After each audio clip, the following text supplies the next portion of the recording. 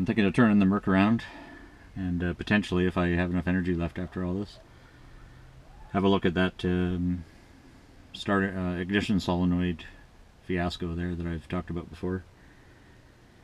Hence why I've still got this ancillary battery here, which does nothing but close the solenoid, and then the main battery takes over on the starter. But it's not something I want to be the case when I go to take it for registration in this area and stuff like that, the safety checks and all that sort of stuff. If I mount this under the hood, it might actually be acceptable to have a dual battery system, but I'd rather not have to get into it at all. I have primed the fuel bowl with my fancy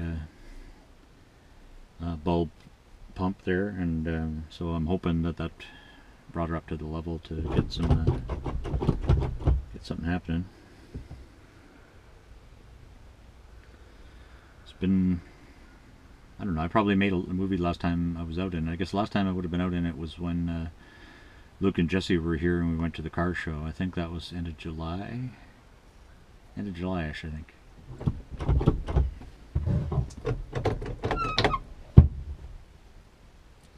See how she goes, well.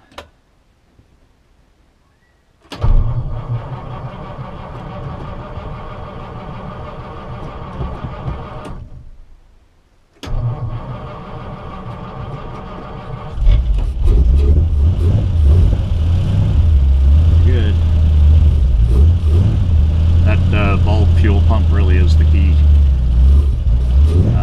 Without that, I'd be having to dump some fuel in, and because even with the new fuel pump on there, they don't pump very much when they're just turning over. Maybe a trickle, but hard to get the fuel bowl full.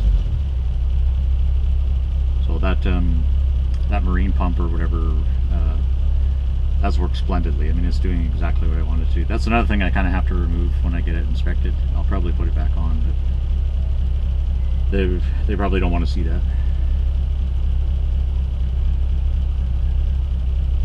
So that start was easy as hell. There's no doubt about that.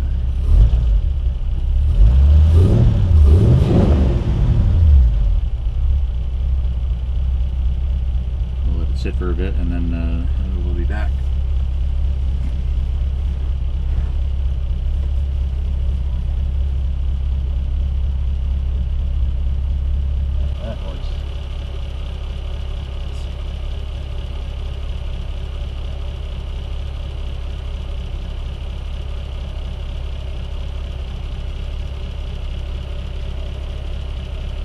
Good.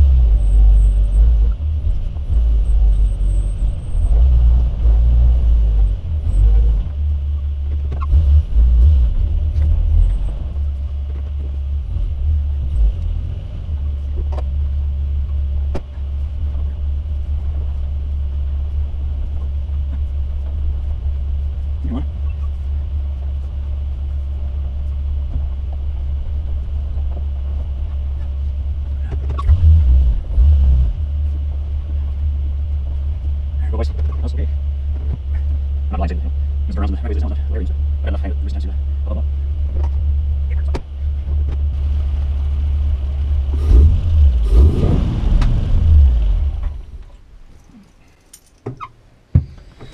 Alright, we're in a position now where once I get an extra hour of sun, get some shade on this side, I'm going to come out and have a look at that whole battery situation. The bigger pain in the ass is probably going to be trying to remember what the fuck we did in here to wire in. Well, I know how this battery's wired in because I can see it, but I don't remember as much about that. I know we ran some wires from the battery back through the firewall, thinking that we were getting loss off the wire diameter, but that wasn't the case. So anyway, it's super hot in here right now, so I think the shade's going to have to help me out a little bit there. But yeah, I will be back soon, part 2. Thanks, bye.